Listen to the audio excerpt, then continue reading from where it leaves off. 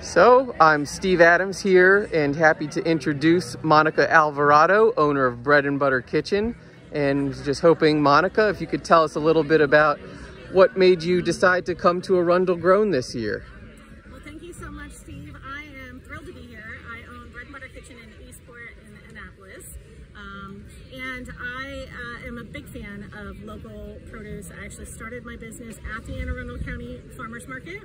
And so meeting with and working with farmers and producers is really, local producers, really important to me. We try to integrate local produce, local meats, local products at our store as much as possible into our recipes, and then of course sell them retail so that we're helping other businesses as well.